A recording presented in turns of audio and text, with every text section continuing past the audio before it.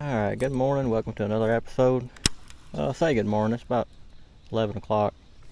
But all the river finally went down, and I just want to get out here in the lake today and just try to do a little bit of everything fishing, crappie, bass, just whatever kind of bites, I'm just going to be throwing this spinner bait and this swim bait combo right here. Hopefully we can get on some good bass or crappie today. Just whatever, like I said, just kind of whatever bites, but it's a beautiful day today. It's like around 80, right at 80 degrees, and the wind ain't supposed to be blowing too bad all day, so it should be a beautiful day, perfect day really for fishing in general, period. But hopefully we can get a nice sized bass today, or some crappie, or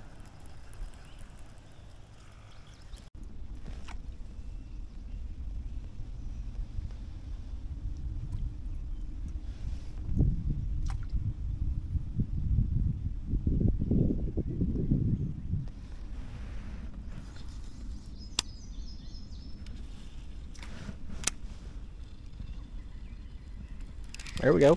Whoa, a little bass there. Got behind that cypress knee there. Come on, buddy, get out there. There we go.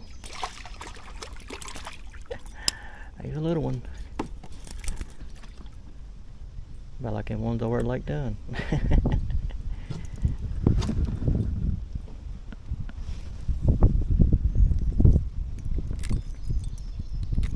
Yep.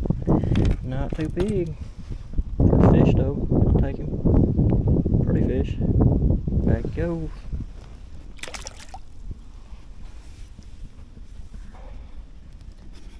Put up a nice little fight there. Just kind of got us wrapped around that cypress knee there for a second.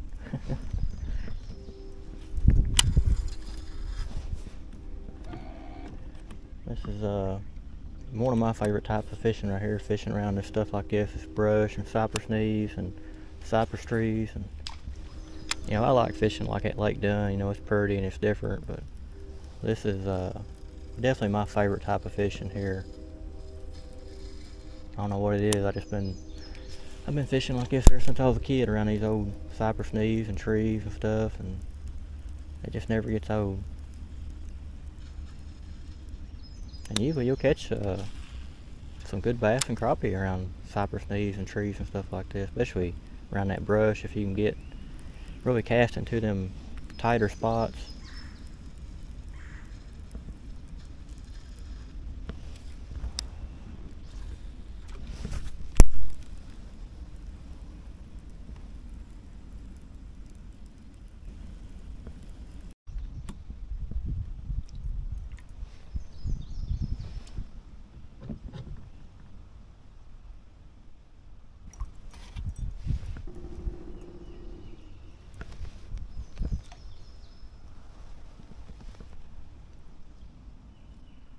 There we go.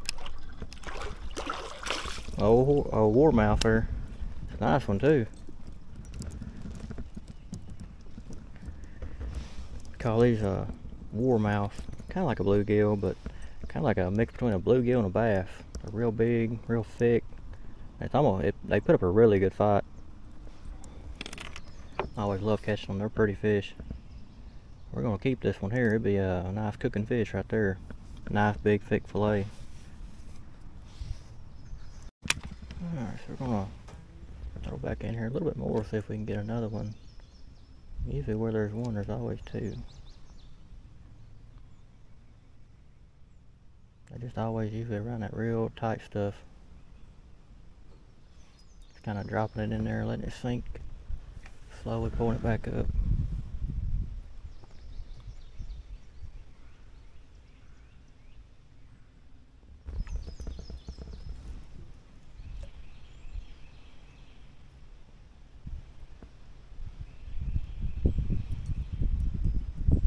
It's starting to pick up a little bit.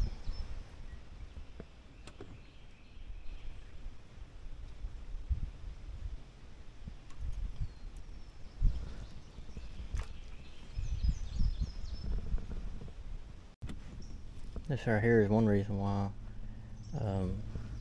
I like this little kayak here compared to like a 12 or a 13-foot kayak,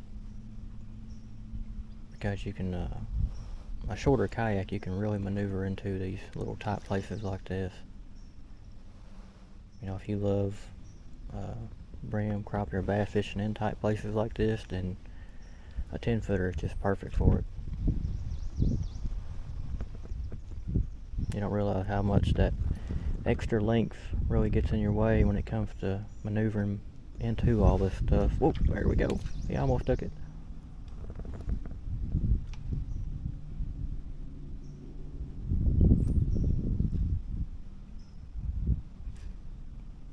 You don't want round two. But as I was saying, you don't realize how much, you know, this 10-footer is really good for maneuvering in and out of all these tight places like this. I have a 12 and a 13-foot kayak, and this one here is just my favorite kayak for doing stuff like this. It's just so much easier to get it into places like this.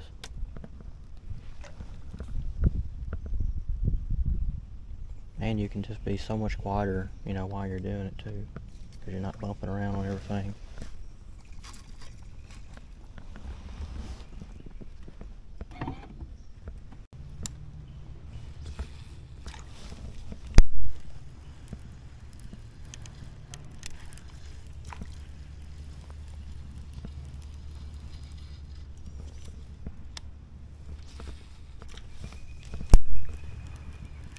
There we go. That's a crappie too. Come on, buddy. Yeah, come in here. Small white crappie.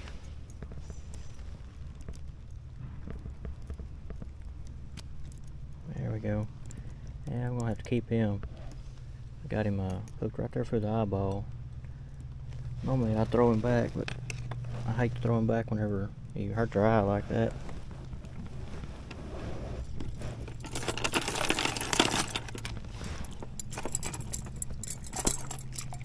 On my stringer here, my other buddy here.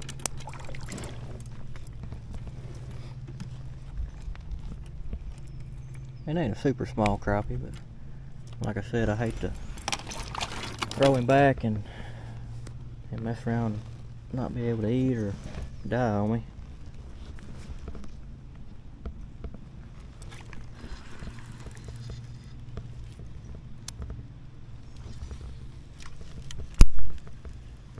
See if there's another one back there.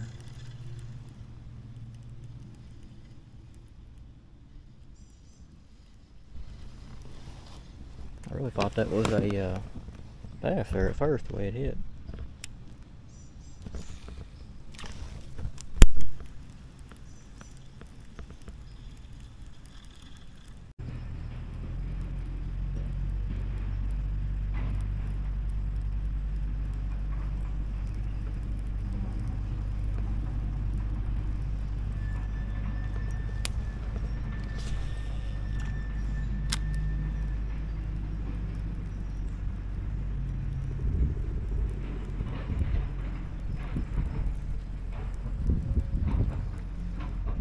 There we go.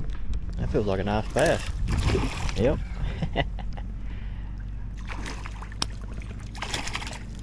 Ain't too bad at all.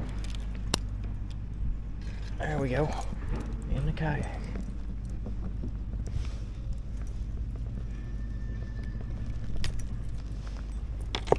I'll take him. It's a nice bass there. Pretty. I think I'll go ahead and put him on the stringer. That way we only got to keep about one more fish. And I can always put him back if I get another crappie or something. That's one thing I like about putting fish on a stringer. They stay alive a lot better, and you can always let them go back, you know, if you decide to.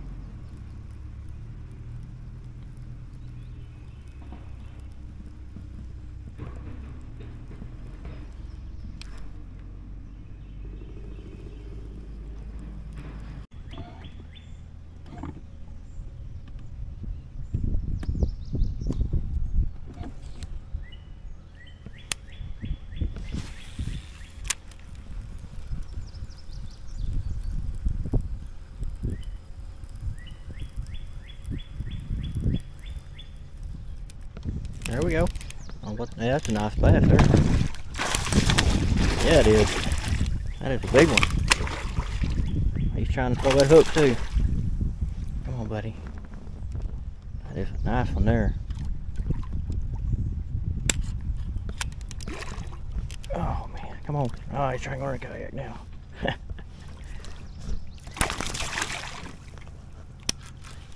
Hope we got a good hookup on him. Come here, buddy. There we go. Man, glad we got one big one today.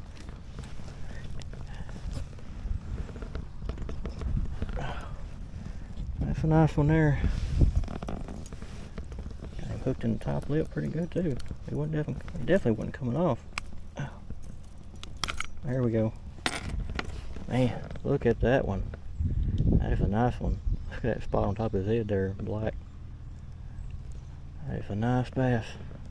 Huge mouth on him. Definitely a good fight there.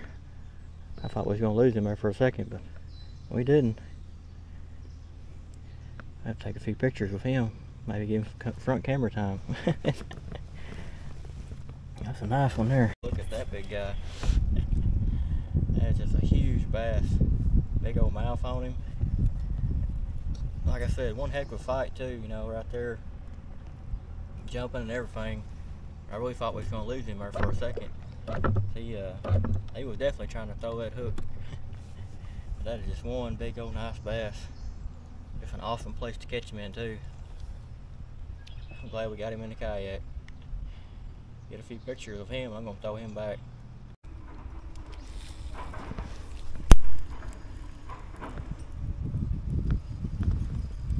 There we go. Oh, that's a nice crappie there. That is a slab. Come on, buddy, get in here.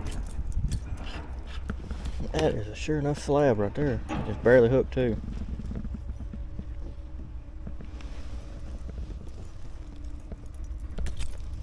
Look at that big guy. That is a beautiful crappie there. Big old crappie. Big black crappie. We got lucky. They even get him in the kayak. He was just barely hooked right there. He's definitely going on a stringer. Caught him on a big old swim bait too.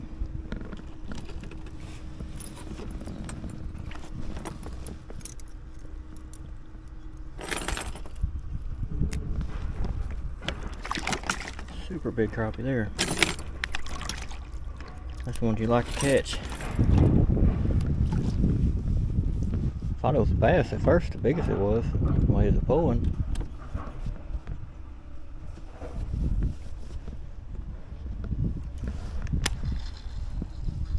We'll throw it back over, maybe he's got some friends in there.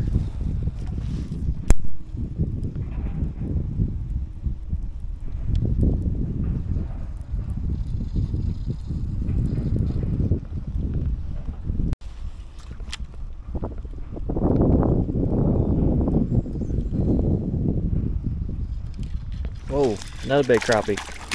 Oh man, he got off.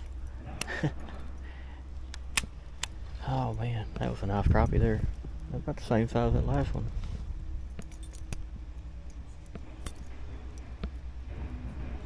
Seems like they're hanging out real close to them cypress trees, especially when you get a bunch of them together like that.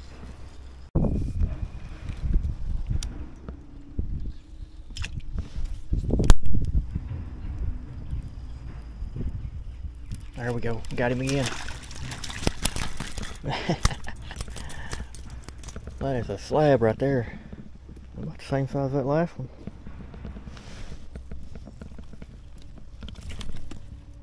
I love catching crappie this size right here. That is just fun.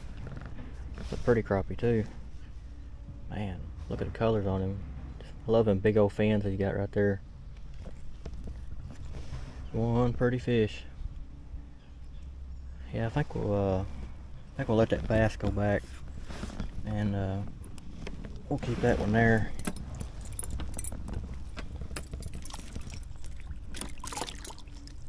Yeah, you see that bass is still super lively. Oh, hang on. There we go. One thing I love about a stringer, they stay, you know, pretty well just better than a live well. You can let them go back, especially if they look like they're breathing good and still look real healthy, you know. If it looks like they're dying or something, I won't throw them back, but for sure there's another one right there.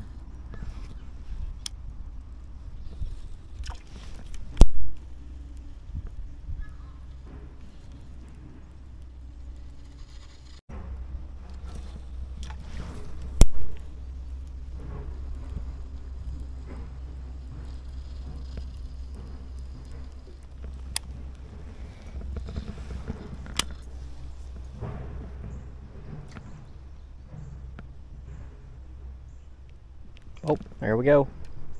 There's another one. Whoa, buddy. Remember to slap me in the face. Calm down. Act like he understood me there, didn't he?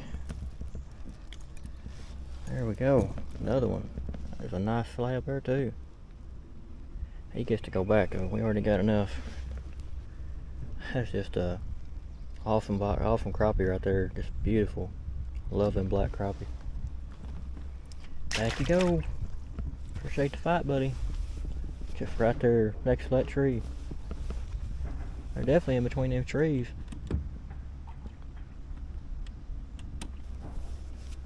I just can't believe we haven't caught any up until now.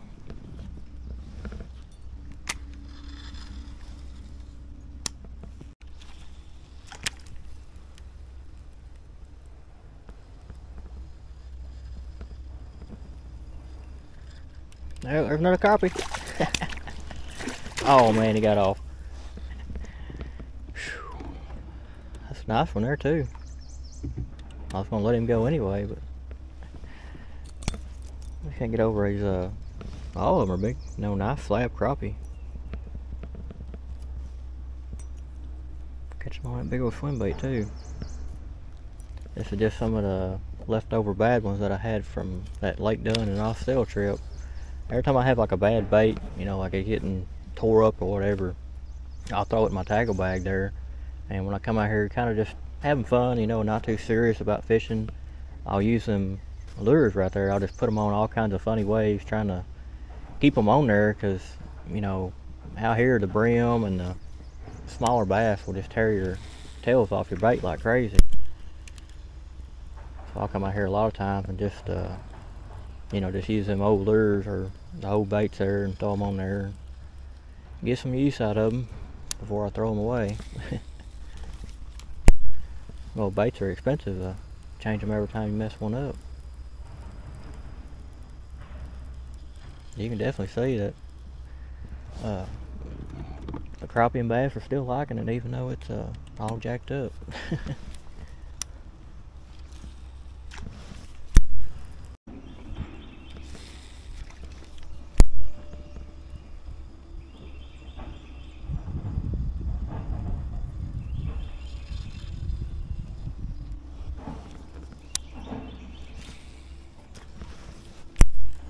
There we go. I don't know if it's a crappie or, yeah, it's a little bass. A little fast jumper.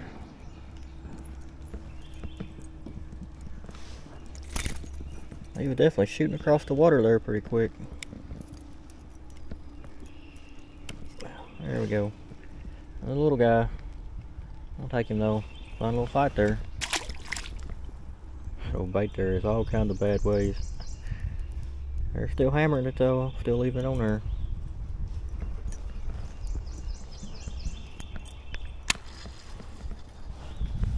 As close as I got to that tree, I really thought that was going to be a crappie.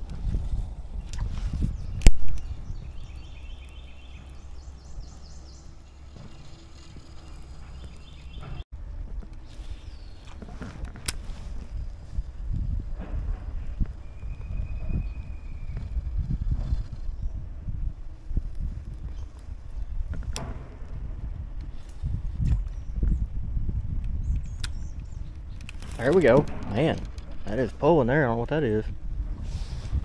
Is it a big crappie or a bass? It's a bass. Well, it was pulling there for a second, boy. It felt huge.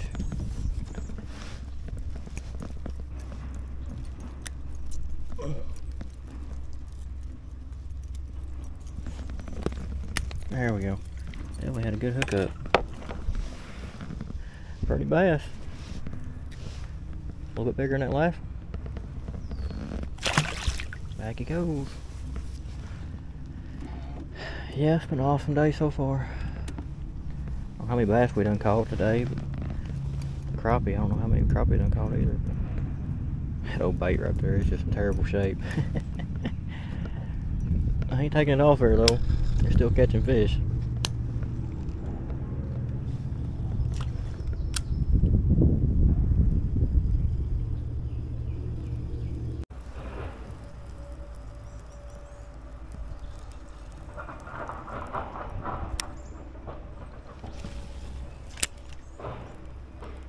There we go.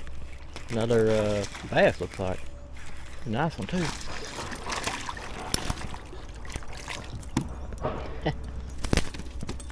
Come on now. Barely hooked in the top. Oh, barely hooked in the top lip right there.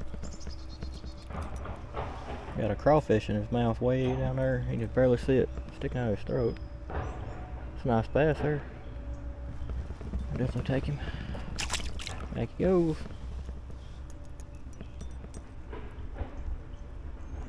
Yeah, I just been putting all kinds of my leftover bait on here.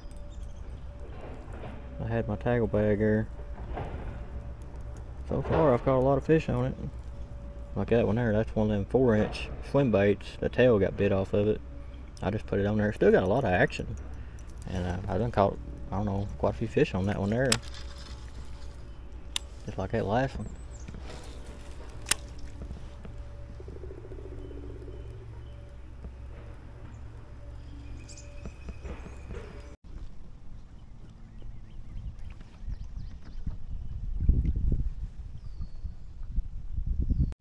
Alright, so that's going to bring this episode to an end.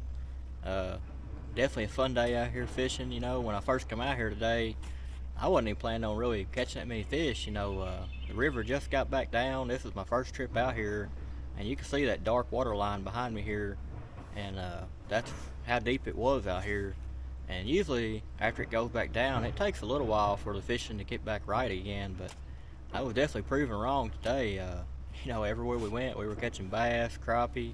The brim were biting good. It just, you know, I wasn't brim fishing, but they were just tearing the tail off my bait, you know. But, you know, we got that one big bass, and the weather was good today, too. You know, I started out about 70, 75, and I think got around 80 when the sun come out, and now it's starting to cloud up again. It feels probably around 70, 75 out here right now, but it's just a perfect day, you know. It's fish were biting, weather's good. Hope y'all like the content. Until next time.